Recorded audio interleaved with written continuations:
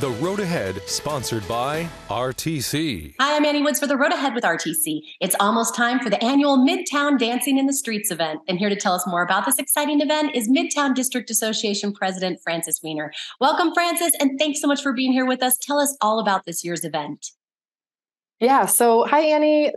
Dancing in the Streets is back again this year, happening on Thursday, July 6th from 4 to 10:30 p.m. Formerly the Art Walk, the event evolved into Dancing in the Streets when the businesses decided, hey, let's close down some side streets, bring 7 outdoor venues into Midtown, and feature different genres such as funk fusion, Latino, EDM, country, and Motown.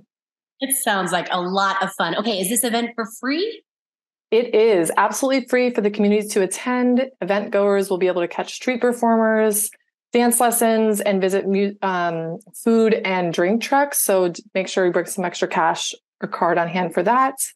And it's really a fantastic annual event that encourages people to come together and enjoy a night of dancing in the streets.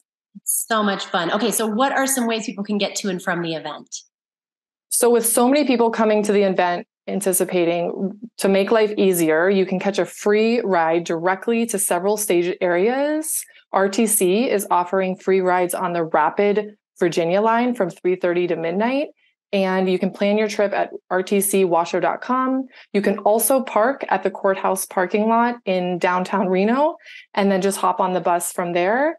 And you can learn more about the event as well at renomidtown.com/artwalk. Wonderful. Well, thank you so much, Francis, for all that great information. Again, you can learn more at rtcwashoe.com. We're building a better community through quality transportation. Thanks so much for watching. Have a wonderful day. The Road Ahead, sponsored by RTC.